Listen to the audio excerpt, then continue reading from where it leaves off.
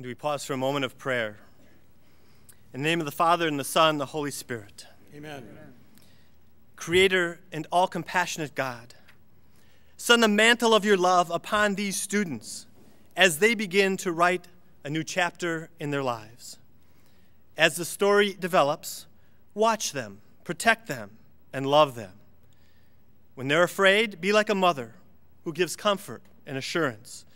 When they're challenged, be like a father who gives support and confidence. When they succeed, be like friends who rejoice with them. When they are lost, be like professors and mentors who gently give direction. And when they are hopeful, in love, excited, content, be like family who surround them with best wishes of a good and happy life. Almighty God, although our graduates are leaving us, remind them that they will always be a part of the St. Norbert family. Remind them of our constant love and support. Remind them that they touched our hearts and our lives, and for that we are grateful. And remind our graduates that it's always a good time to come home. We would be remiss not to ask you, Almighty God, also to bless all mothers on this special, special day. We pray these things through Christ our Lord. Amen. Amen. Thanks, Father Jay. Please be seated.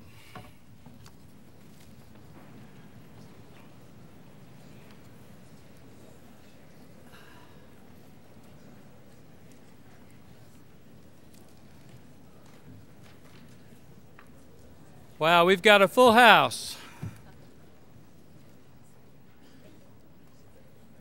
Cardinal George, Bishop Ricken, Mr. Ariema, Father DePoe, Norbertine Fathers, trustees, faculty, administrators, staff, and most especially members of the class of 2012. On behalf of St. Norbert College, let me welcome the graduates and their families, friends and guests who are here to celebrate this joyous occasion. Educators never tire of commencement because it represents such a marvelous combination of accomplishment, enthusiasm, relief, and most important, possibilities.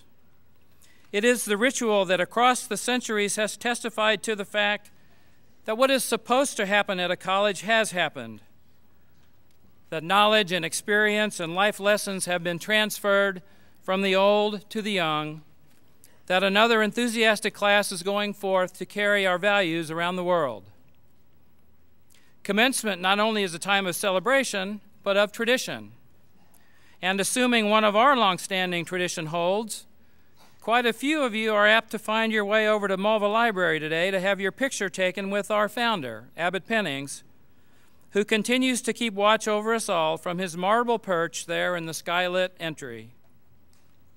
That statue of Abbot Pennings was sculpted in 1964, and pretty much ever since, our graduates have made him an unofficial part of their SNC leave-taking.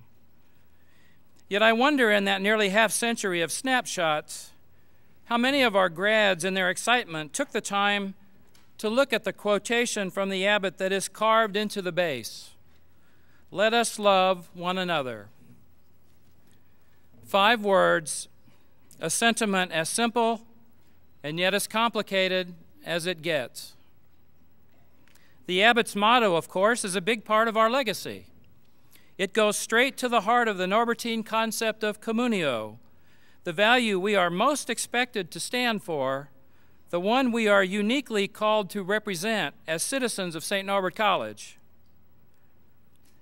When we survey our graduates about what they carried away from their time at St. Norbert College, and it doesn't matter whether they have been away from campus for 3 years or 30, the one aspect that they virtually all cite is the sense of community they experienced here. We are very gratified by that, as we know it is real.